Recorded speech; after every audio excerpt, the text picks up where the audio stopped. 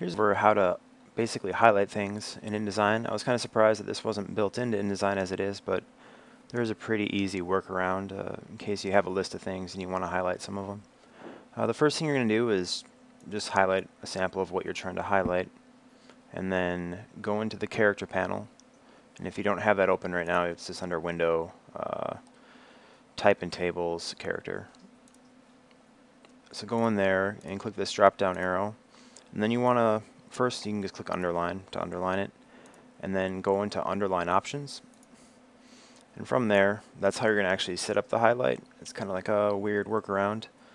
So you're going to want to pick a color for the highlight. Let's just do yellow since that's nice and visible. And the only two things you really got to worry about from here are the weight and the offset. The weight will always just be slightly larger than what the type is itself. So this type is 12 point. So let's make the weight of the underline 13 point.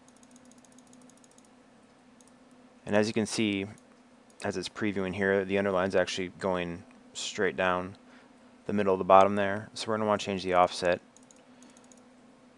until it looks pretty good. It's at -4 right now. So let's just hit OK and actually look at it. It's a little bit too low still, so I'm going to highlight it again, go back to the character drop-down menu, back into underline options.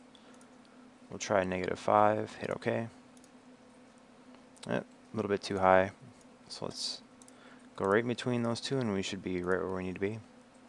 So let's do a -4.5. Alright, looks pretty good. So once you get that set and it looks the way you want it to look, just highlight it again, and then go over here to the character styles icon. It looks like an A with a little drop down arrow. Click that, and then you want to hit new character style. So you can name the style. We can call it like highlight text. For shortcut, you can just enter in whatever shortcut you want to use. I'm going to try Control-1 here.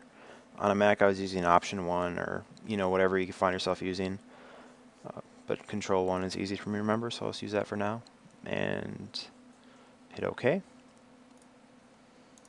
So this way, when you're going through your work, you can just highlight it and hit Control-1 or whatever you set the shortcut to be, and it will quickly highlight what you're doing. And if you ever want to turn this off, you don't want it to highlight anymore, you just actually end up hitting that underline button up here, and it turns off. Or you can alternatively go through your character menu and just unchecked underline, or as it's showing on my computer, Shift Control U.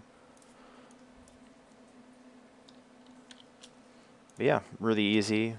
It's kind of weird that the workaround has to even exist. I'm kind of surprised it's not built in, but since it's not, this is a great way to kind of make it happen for you quickly and easily. So thanks for watching, and if you liked the video or if it was helpful, hit like, and that's it.